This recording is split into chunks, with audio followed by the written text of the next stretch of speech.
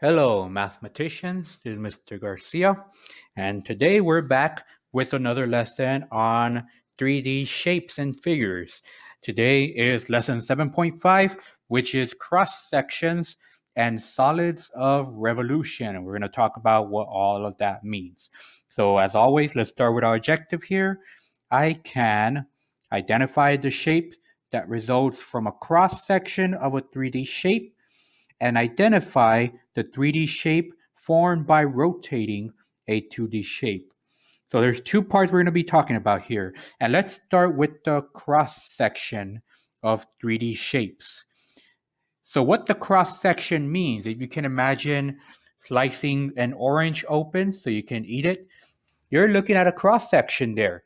A cross section is formed whenever you cut a shape in some direction and you look at that shape from a flat surface. So all I'm doing is cutting a 3D shape along a plane. And remember that the difference between a line and a plane is that a line is just one straight line, really, with no dimensions other than a length. But a plane is some kind of flat surface that extends out forever and ever, like your desk, like a table, some flat surface, that's a plane. And we're going to be cutting these shapes along a plane. Now there's three directions that we can choose to cut this shape. We can cut it parallel to the base, we can cut it perpendicular to the base, and we can cut it obliquely. And over here, Mr. Garcia is going to show us what each of those means. When I want to cut a shape to see its cross section, I can cut it any number of ways, but the most common way is either parallel to the base, in other words, the same direction as the base, or perpendicular to the base, going down on the base. So for example, let's cut this parallel to the base first. So since I know this is a cylinder and my base is this circle here, I'm going to cut it in the same direction that this circle is. I'm going to cut it straight down like this. So when I do that, I want to look at my cross section and see what shape I end up with. And so there's my cut, and I see that my cross section is still a circle. So that tells us that maybe if I'm cutting parallel to the base, I might end up with the same shape as the base for my cross section. Now what about if I cut this perpendicular to the base? Again, remember that perpendicular means that I'm going to be cutting it this way now. So let's try that. Let's see what happens, what shape I get when I cut this perpendicular to the base. As I'm cutting, try not to deform the shape too much, and there we go. So now my cross section, if I look at this straight down, I fix that a little bit, looks like a rectangle. So depending on which direction I cut it, I'll end up with some kind of different shape for the cross section. Now another way that I can cut a 3D figure is obliquely. And what that means is I'm not cutting it along the base or perpendicular to the base. Instead, I'm cutting it in some diagonal direction that doesn't follow the base or the line, the plane perpendicular to the base. So for example, obliquely would be diagonally like this. So let's cut this obliquely. And now we have a cross section that is more of an oval shape. So if I cut this obliquely, I end up with an oval shape instead of the circular or rectangular shape we saw earlier. All right, so now that we know that, I'm going to show you guys a little tool that we're going to be using to look at these cross sections here. And I'll put the link to this website in the video description so that you guys can go to it later and check it out, play around with it yourself. So let's take a look here. And what we're looking at here is obviously a cone here, but we also see that we have the plane. And this orange shape here is the cross section of the shape. Now, if I look at this right now, if I align it this way, we can see that the plane is parallel to the base. And the shape that that gives us is a circle. So any plane that's parallel to the base on a cone is going to give us a circle. But when I move this around and I rotate my plane now, I can see that there's different shapes being formed. Let me move it this way so we can see it. For example, if I keep moving this way, I can see an oval, an ellipse shape. Then I start getting a parabola, like an x squared function.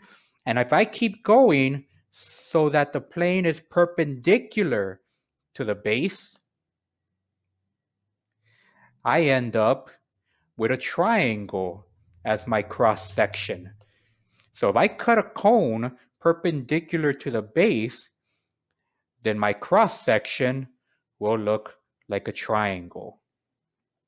Now let's take a look at a rectangular pyramid. And again, my base is starting off parallel to the base. Now, if I look at this carefully though, now I'm going to look at it from the top down. As I move my base up and down, do you think that the cross section is similar, geometrically similar to the base? And the answer is that yes, it is similar because we have the same exact rectangle being formed. It's just a different size. So as I move the base down, the cross-section plane down, it's still the same shape as the base, but it's a different size and it gets smaller, getting smaller as I move up the shape. Now let's try to look at what happens when I rotate this. So if I rotate it this way, I'm getting various types of quadrilaterals. I rotate it this way. Now I've got other shapes happening. Like look here, what I have right now on the screen is a trapezoid. I can tell because these bases are parallel and these sides are not. So I can make a trapezoid here. I could even make some other weird shapes.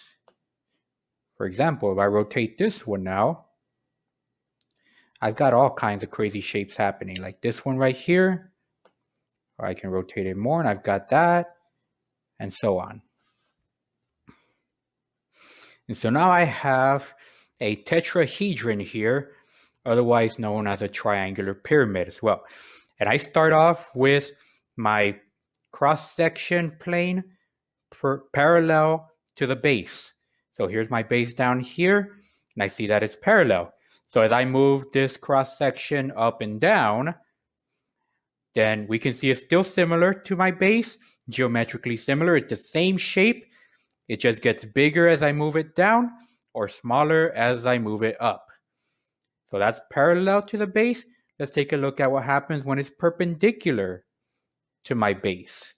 So when it's perpendicular to my base, I end up with a trapezoid, a quadrilateral in here.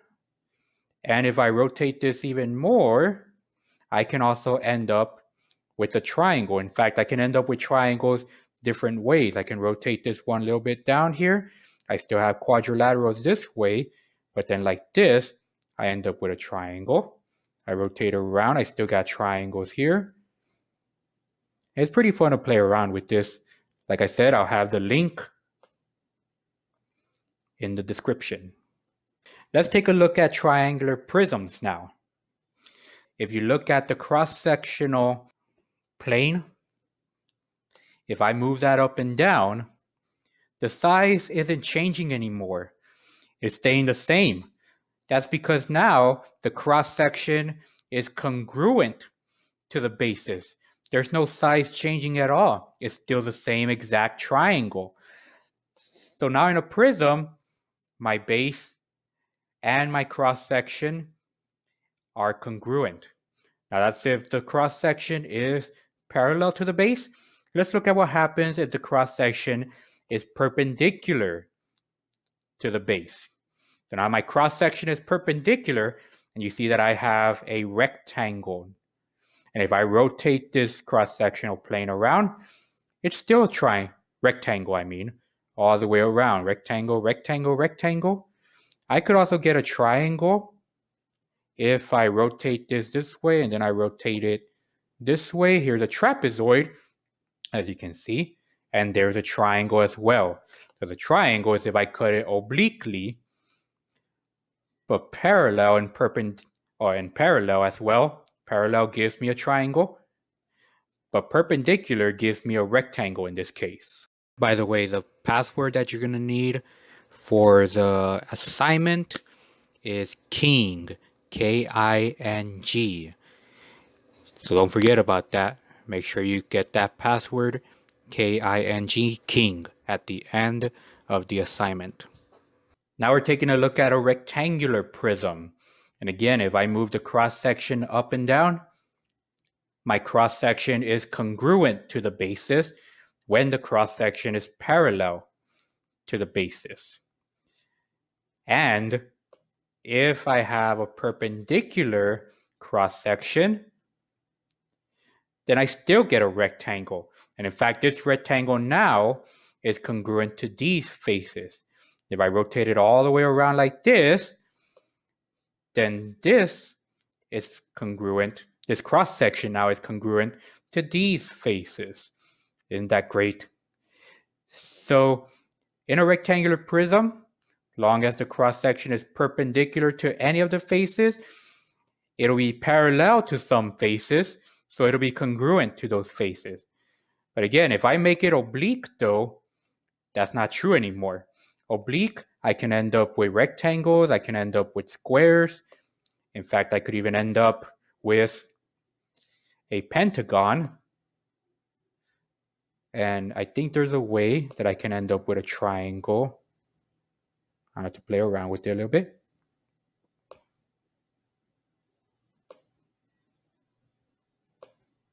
There we go. So I can also make a triangle obliquely if I cut it just the right way. So now a sphere, you see that my cross-section here forms a circle. And if I have that cross-section along the diameter, it forms the great circle that we talked about in the last lesson. Remember, the great circle goes through the diameter, through the widest part of the sphere. And really, if I rotate this any way, any direction, my cross-section will always be a circle. Any way that I rotate it, it's really not. You would think that I could get an ellipse here somewhere, an oval, but I really can't. Any cross-section resulting from a sphere will always be a circle.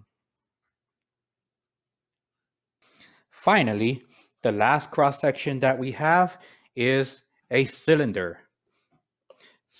If I look at the cross-section parallel to the basis, it is a circle, just like the bases are circle.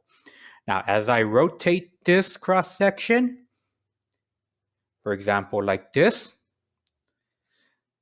I end up with an ellipse, an oval here. I can spin that around. Got an oval. And as I keep rotating this cross-sectional plane, I end up with a cut oval. I end up with this weird barrel-shaped type deal where the ends are a little curved inward, but it's kind of a quadrilateral. And as I keep going, and I make my base perpendicular, I make my cross-section perpendicular, then I end up with a rectangle. So now that we looked at cross-sections of 3D shapes, there's one thing that I hope you noticed in all this, is that when I want to find a cross-section, I'm basically looking for a 2D shape that was formed from cutting a 3D shape in some direction. So I'm looking for a 2D shape from a 3D shape. What we're going to talk about next is the exact opposite. Solids of revolutions. What that means is a 2D shape is rotated along an axis to create a 3D shape. So for example, let's take a look down here. I have this green line that's going to represent my axis of revolution. And that red shape here is a rectangle, right? So what I want to do is I'm going to be rotating this rectangle around the axis of revolution. So if you can imagine it in your head, what's happening here. I'm taking this and I'm spinning it around the axis of revolution here. And so what I end up with, I'm going to screw that up a little bit, but that's okay, is a cylinder shape.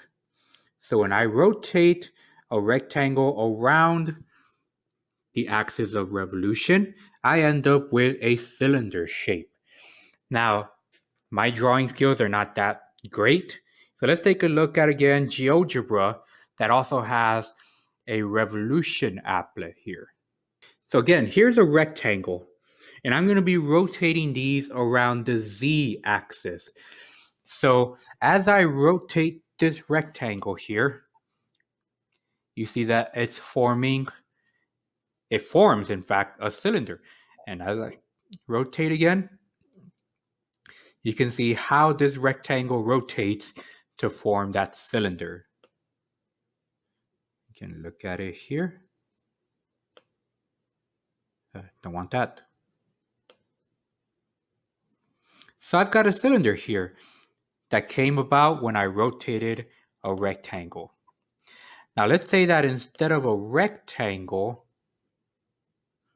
let me fix this right up real quick. Let's say that instead of a rectangle, I want to rotate a triangle. So if I rotate this triangle, let's start here, I end up with a cone. So now I've got a cone here that came about when I rotated my triangle. And again, you can see how I start from the triangle. I rotate it to get my cone shape. Now, you can rotate any shape, but basically what you're going to end up is with some kind of round 3D shape. So remember that those are the cones, the cylinders, and the sphere. So any shape that you rotate is going to give you one of those three shapes: a cone, a cylinder, or a sphere. Well, guys, like I said, I'm going to include the link for this website in the description. You can click on that and play around with it yourself so you can see how these shapes, when you cut them, it results in different shapes, or when you rotate them, it results in different shapes. All right? So I hope you had a great day.